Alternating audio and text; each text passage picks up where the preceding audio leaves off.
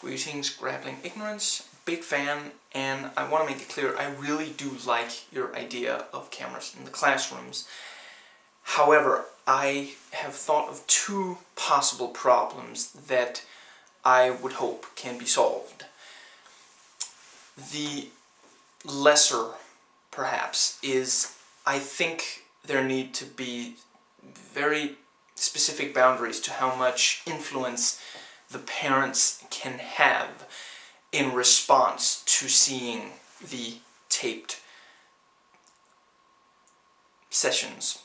Because I can imagine a lot of parents who see their children as just these perfect little angels that can't handle how the student is being treated in class, perhaps by the teacher, perhaps by other students, even though it by outside parties, objective observers, would seem to be completely fair. I'm not talking about when someone is being bullied or something, but maybe this parent feels that their child needs, special attention or something, when really it isn't called for, and I would just hate for good teachers to get fired just because of shrill, unrealistic parents. The bigger problem I see is, I agree that bullying might be lessened by this constant surveillance, at least in the classrooms and such, but I also see that the possibility that it could, in some cases, worsen, because when you have partial surveillance, when you watch people some of the time, some of the people who are the reason for the surveillance get smart, and they, do their stuff outside of the surveillance zones. And this might lead, students or teachers to overreact during, when they're being surveilled. I personally experienced that, when someone is bullying you, they're going to be smart about it. They're going to behave fine in the classroom when there's a teacher, or, in general when there's too many other people around, or, especially if those people might not be on their side. But then, as soon as that isn't the case, they're, going to go completely nuts about it. And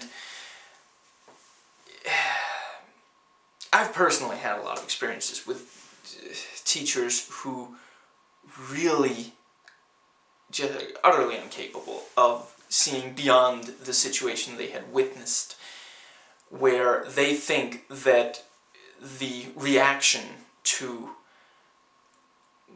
provocation is completely over the top, when in reality it's, a reaction to sustained bullying over a long period of time that they don't know about. And it's been my experience that they tend to side with the other person because, I think at the very core we're still kind of simple. We believe what we see or what we perceive before we believe, what might also be true. But anyway, yes, I would love for those problems to get solved. I hope you found this interesting. And finally, I just want to point out, I wouldn't say that you, Grappling Ignorance, have been,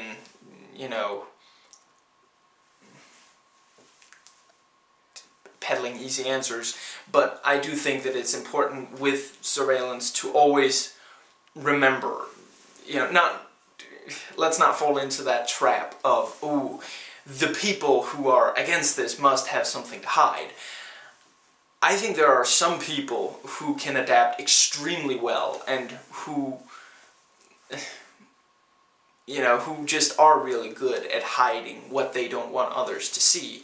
And then there are people who get freaked out by, having cameras pointed at them, and we just need to remember that those people aren't necessarily, potential, they're not necessarily going to do something just because there aren't cameras.